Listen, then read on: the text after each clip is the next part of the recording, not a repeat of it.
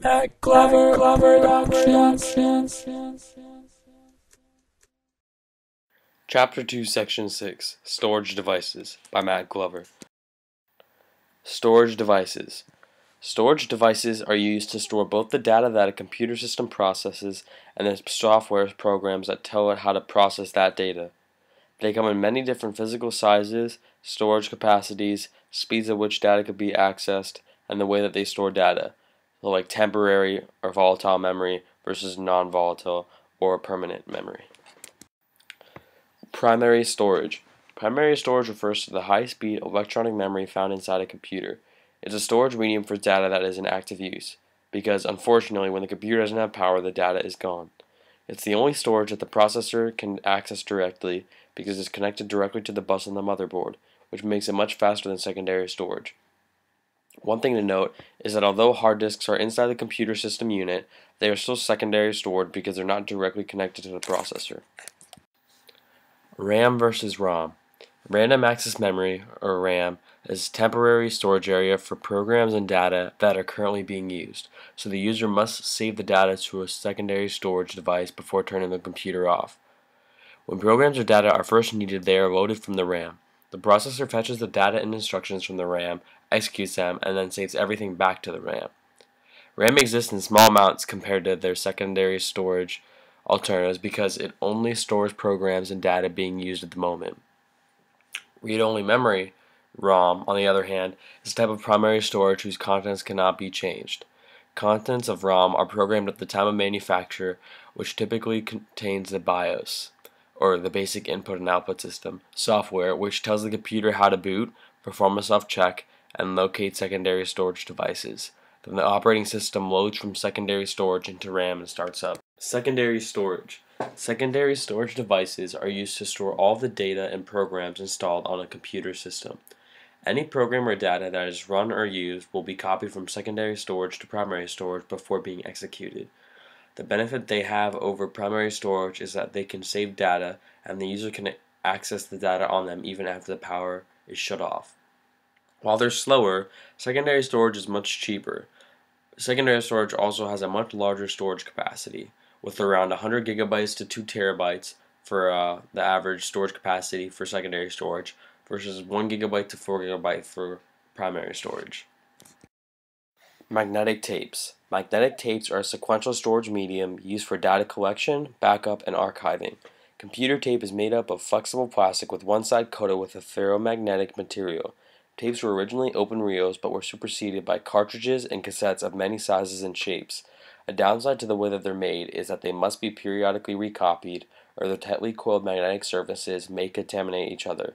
Magnetic tape comes in high capacity, which many organizations use to handle large amounts of data, but finding files is a daunting task because of the fact that they're sequential storage medium.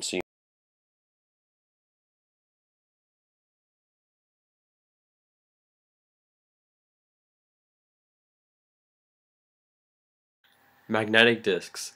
Magnetic hard disks are the most common type of secondary storage found in computers today. They consist of many disk platters spinning at up to 10,000 RPM inside a solid case. A read-write head moves backwards and forwards over the disk and magnetically charges areas of it to store data. Their high capacity, speed, and low price make them ideal for most PCs. On the other hand, they're very fragile, and if the computer is merely bumped, the read-write head could damage or even destroy the disk's surface. Hard disks are also very easily damaged by magnets because of the way that they're made. For all these reasons, many portable devices like MP3s and netbooks use solid-state storage instead of magnetic. External hard disks. External hard disks are portable disks used for backups or transferring large files. External hard disks are literally internal hard disks on the inside with a solid casing on the outside to make them portable.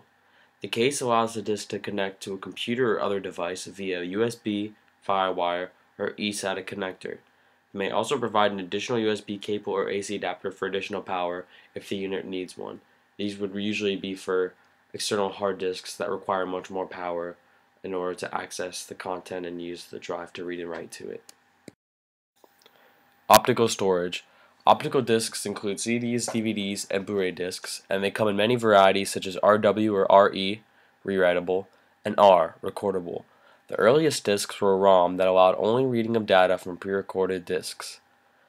Optical storage disks can be read and written to using a laser, and the different pits in the disk's surface reflect laser light that is interpreted as either a binary 1 or a 0 by the computer. The disks are very delicate, as small scratches on the surface can cause problems for the laser that reads them. Compact disks store between 650 megabytes to 750 megabytes. DVDs are 4.7 gigabytes in capacity, while dual-layer DVDs, also known as DL-DVDs, allow up to 8.5 gigabytes, and Blu-ray discs can store between 25 and 50 gigabytes. Optical storage disks are sometimes used for creating backups, but they are becoming less useful in this manner because of the increasing storage capacity of external hard drives as a way of backup. CDs and DVDs are the most popular medium for software distribution, and Blu-ray are standard for high-definition films. So here's some more information on dual-layer discs. Dual-layer and double-layer DVDs are the same thing and are also referred to as DVD-9 discs and have a capacity of 8.5 gigabytes as previously mentioned. In dual-layer DVD-9 discs, two layers of standard DVD-5 are joined together with a transparent spacer and a thin reflector between the two. The bottom layer is read and written to in exactly the same manner as DVD-5. Reading and writing to the second layer is achieved by the laser focusing a fraction of a millimeter between the first recording layer. And another difference about the dual layer discs versus the single layer is that dual layer discs are much more expensive. And in this diagram below, you can see on the left side is a standard single layer 4.7 gigabyte disc, while on the right is a dual layer 8.5 gigabyte disc. Flash memory. Flash memory is a technology that stores data using electronic logic gates and has no moving parts, which is very advantageous. Flash storage devices are less susceptible to damage from drops and knocking around, making them great for portable computers. Because there's no moving parts, they use much less power than hard disks, which help to prolong the battery life on laptops, which could be especially useful in places where a charger cannot be used, like on an airplane or a train. They offer much faster access than hard disks and are useful for instant on devices which need to quickly load an operating system. Some examples of flash memory. The first example that I have is a USB drive, as you can see to the right. One problem that a lot of people have is referring to it as a USB, and that isn't a good name to call it, because USB actually refers to the connection on the computer, where you can connect. You can use the connection, the little port, to connect mice or keyboard or any other peripherals. But the best thing to call would be like a USB memory stick, or like a USB flash drive, any of those. Another example is compact flash card, and that is the Transcend compact flash 16 gigabyte card to the right. And then some more are SD and micro SD cards, as you can see below. That's an adapter, and then there's a micro SD card, the little one. But that would function as a normal SD card when you put the micro SD card into that adapter. And there's many more examples, such as iPods and other devices that use flash memory. Downside of flash memory. Flash memory devices are very expensive in price and have relatively low capacities. They're typically available in 64, 128, 256, and 512 gigabyte storage capacities. Now the price difference is a very big issue because you can get a 750 gigabyte hard disk drive for around $75 or less, while a 512 gigabyte solid state drive would set you back around $400. So this is a very big deal. But I feel that as they become the norm, solid state drives will definitely decrease in price and increase in their storage capacities, so that'll be very useful. And for the types of computers like the Chromebook that focus on solid state drive, it has a very low capacity one, but it focuses on the cloud services where you save your files to the cloud server, which is very useful because if you're using a computer or you're anywhere else, you can access all your files anywhere else that you are. And here are the sources and credits. Creator of introduction and closing videos and PowerPoint presentation is me, Matt Glover, and then under that are the links that I use for the information presented in this PowerPoint.